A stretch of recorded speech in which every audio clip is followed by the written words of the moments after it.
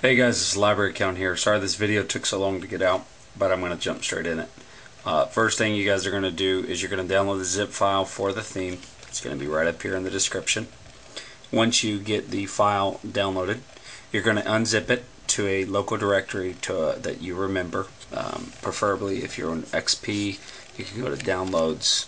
Anyway, once you get it downloaded and unzipped, you're going to use a SSH program of your choice. I like Total Commander. I'm not going to explain in this video how to SSH. If you don't already know, you need to learn. You're going to SSH into your phone, which we have right here in Total Commander. Over to the left here, you see my local directory for my computer. To the right is my iPhone. First thing we're going to do is we're going to find our local directory where you downloaded the zip to. I already have it pulled up. It's in my downloads, which you'll see this file right here called Weather Elements version 3. Over here to the right, you're going to see your iPhone. What you're going to do is you're going to go to Private. You're going to go to var. You're going to go down here to Stash. You're going to go to Themes. And this is all your winterboard themes right here. This is where you want to pull that Weather Elements version 3 folder into. So we're going to go back out. You want to pull it into that file right there called Themes. Okay? So you're going to take Weather Elements version 3, you're going to drag it, and you're going to put it in Themes. Okay? You got that? Once you get that in there, you're going to open up Themes. You're going to scroll to where you see your Weather Elements version 3, which mine's right here. You're going to double click it. You're going to go to Private right here. And you're going to see this file called Configureme.js. Okay? This is the important part.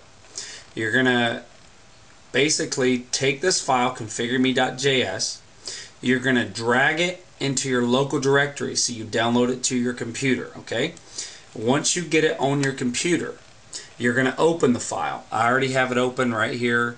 Now, I have Dreamweaver on my computer, so Dreamweaver is what opened this JavaScript file. You can use Notepad to open it up with if you don't have a web editor, HTML editor.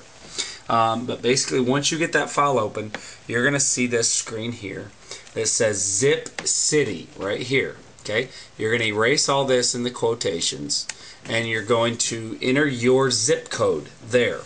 Wherever your city is that you're wanting to get the weather on your phone, you're going to enter your zip code there. Okay.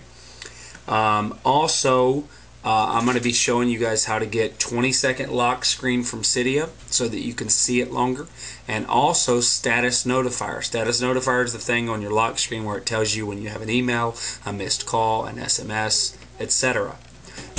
Sometimes, although for me it wasn't the case, sometimes this where it says use status notifier says false. Okay, if it says false and you want to use it, type true. Very easy. Okay, once you get rid of that, you're going to exit out of your editing program, which for me is Dreamweaver.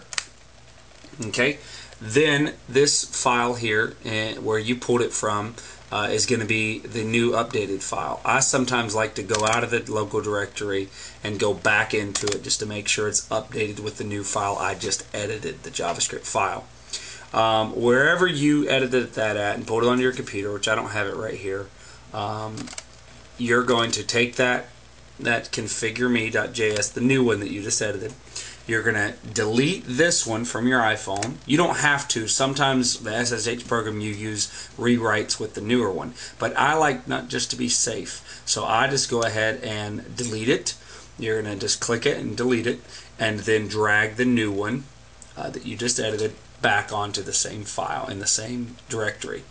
So now that's edited. What you're going to do next is you're going to go to your phone, which I'm going to show you my phone right here, and you're going to go to Cydia, which that's where I'm at now. You're going to go to the search tab. Okay, go up here to search, and you're going to look for this file right here. Give me a second. You're going to look for this file, status notifier, STATUS notifier. Okay, you see it right there. You're going to download that. I already have it downloaded. And you're also going to download 20-second lock screen, which allows your lock screen to stay on longer than the normal 10 seconds or whatever it is.